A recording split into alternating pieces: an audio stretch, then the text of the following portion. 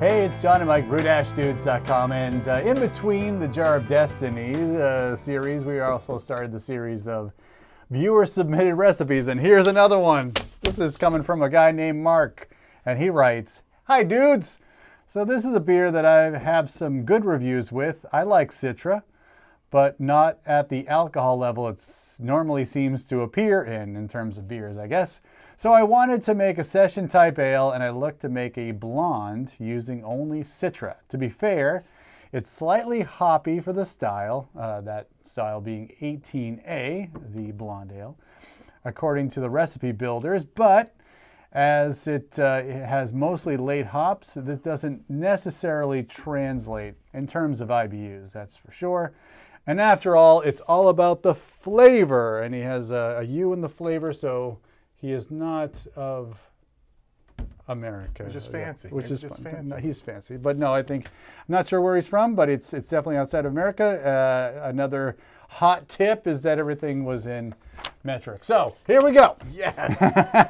Which is okay, because I had to follow the recipe right down the line, and I had to do the conversions, and here we go. So the batch size was 23 liters or 6 gallons. The boil size was 26.85 liters or around 7 gallons.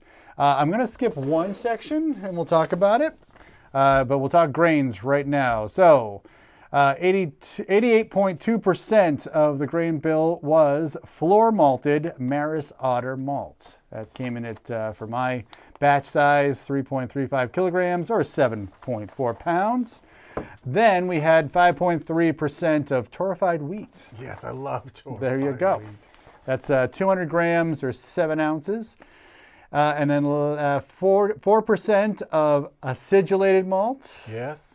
So 150 grams of that, 5.3 ounces. And then 2.6% of cara foam. That's 100 grams, 3.5 ounces. Hops, as we said, all Citra and all within the brew day. So at 10 minutes to go in the boil, we added 20 grams of Citra hops. He has it at 12.5 alpha acids. I think I was in the 12.9 range for all of mine. Then at 5 minutes to go in the boil, he had another 20 grams of hops, and then we did a 20-minute hop stand at 80 degrees Celsius, 176 degrees Fahrenheit, 60 grams of Citra hops, so 100 grams in total. Yeast was 1 packet of Fermentus Safe Ale US 05 American Ale dry yeast. The instructions were as follows. We mashed for an hour at 67 degrees Celsius, 152 degrees Fahrenheit. There was a note in his recipe, and I highlighted it here. He had fermenting at 35 degrees Celsius, and I was like, that's a little too hot for my take. I brought that down to 22 degrees Celsius, 72 degrees Fahrenheit for 7 days. Then we cold crashed for 3 days. He has it for 2 degrees Celsius. I just threw it in my fridge. We did that for 3 days, and then we transferred and kegged. Pretty low gravity on this. He had his target at 1039. I had 1042 when I measured at the end. 1039. Final gravity, 1008. I was able to hit that with this beer. Okay, let's talk about what you're sensing. On This, this. I get on the nose, I get like a candied lemon peel. So not like a tart lemon peel, I get like a candied lemon peel. I get a little bit of like candied lemon flavor, but I definitely get like almost an apricot note, which is blending nice. I'm always blown away at how wide a range you can get with Citra depending on lot and whatever. I mean, as homebrewers, we have no control over this, but Citra seems to sometimes be able to give you a pretty wide variety of flavors. So I'm really digging that. I almost get a little bit of like a juicy white grape thing in there too on the aroma, but it's mostly like a candied lemon and the other thing I said. So the candied lemon and a little bit of apricot. Yeah. And I think the flavor follows through too. Yeah. As far as the hop flavor goes. I have some comments about the grain bill, but the hop flavor is subtly citrus. It's bright. It's super enjoyable. Yeah. Really well balanced. It's not overly aggressive in any one direction. It's just Citra. So, but again, I get a little bit more of that candied lemon, maybe even a little bit of like tangerine or something. Yep. Maybe a little bit of maybe tying the aroma and the flavor together. Sometimes USO5 will throw a little peach note. So I think that's also tying it all together. I think it's a wonderful matchup there, if indeed there is some peach coming off the USO5. But otherwise, it's great. Malt-wise, body-wise, it drinks really light, drinks super easy, super clean. I love there's a smoothness to it. So it's just Maris Otter, wheat, some carafoam, and I know some acidulated malt probably for the mash issues. But I do love the flavor profile. It is very light. I mean, it's on the body and the finish, everything. It's very light. And there's just enough hopping here. I think there's just enough hopping here. And I'm getting just maybe a touch, 10% of what I would normally expect to get of like that raw, maybe pithy, just general hop pellet character, which is totally fine. It's actually helping with the balance of the beer overall in this case. So I only point that out from a standpoint of, you noted that was all on the brew days when the hops were and I love doing that. I think you can get excellent hoppy, expressive beers without trying to go super crazy with the dry hopping later on and stuff. So, Totally. And as a home brewer, then you can really limit the amount of oxygen exposure in a beer like this. So I love it. That's what we did. That's what we did. Now, the one aspect of this beer I left out was the water. Yep. And he asked in his recipe, he was going with reverse osmosis water. And then a note he had in the recipe was light and hoppy. So I'm guessing that he followed some brew calculator to get to that water profile. So I can tell you what I added in, and I can tell you what his measured results of different salts or what do you want to call it? Elements in the water. So he had 1 gram of baking soda, 2.6 grams of calcium chloride, 1.4 grams of Epsom salts, and 6 grams of gypsum. To bring us to 75 ppm of calcium, 5 ppm of magnesium. I'm guessing that's coming from the Epsom salt. 18 ppm of sodium, 48 ppm of chloride, and 137 ppm of sulfate. His sulfate to chloride ratio is 2.9. Yeah. So certainly, like, I was going to get your take. Well, first of all, I was going to be like, so can you taste all the water chemistry in here or not? Set that here so I can look at it. Take a look at it. Right there. So I think there's definitely, coming from RO water, it's definitely, the mineral profile is probably helping this beer out quite a bit. I don't think it tastes at all minerally. I don't really taste the mineral quality to it. I know that when you can select in water profiles to help build like light hoppy, I wouldn't really call this a hoppy beer. I mean, that's going to sound weird, but let me explain. It's a hop-forward beer. Yeah.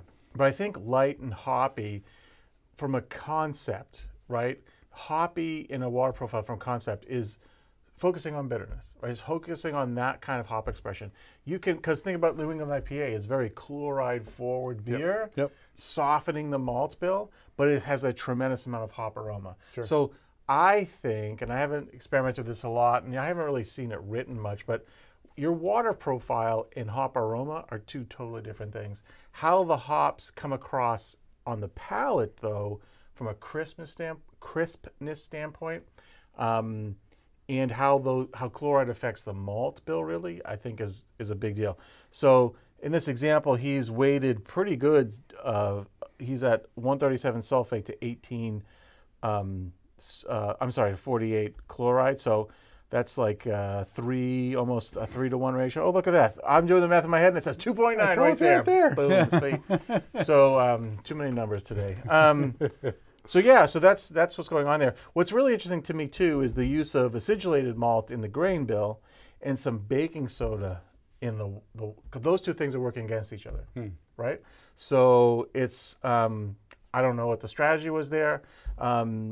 You know, if I wanted to get a little sodium in the water, and I think that's a good idea to have some sodium in the water. I think that, I mean, this is 18 ppm sodium.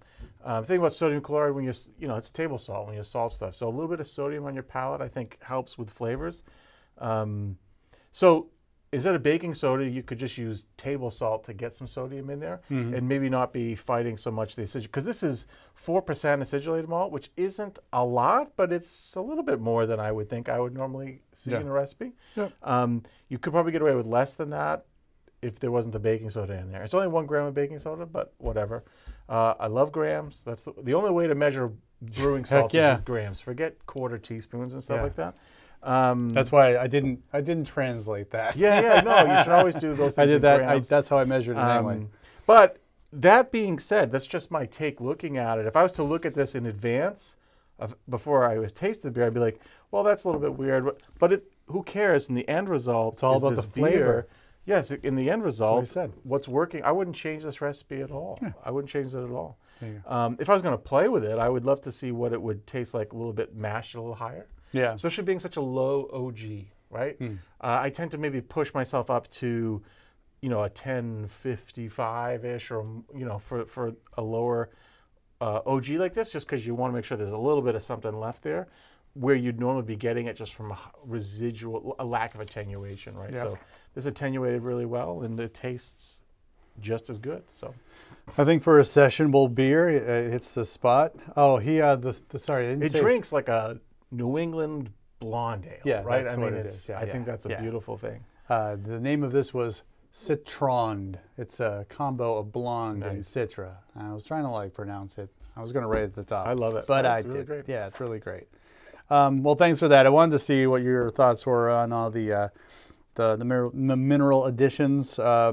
Oh, the other thing that he did that I didn't, because just my setup is different. This was all brew in a bag. That's his way of doing it. I did my usual in a cooler batch bars, that sort of thing. But my pre-boil, my pre-boil gravity was exactly the same as his. He had 1036, and I hit that when I got the boil started.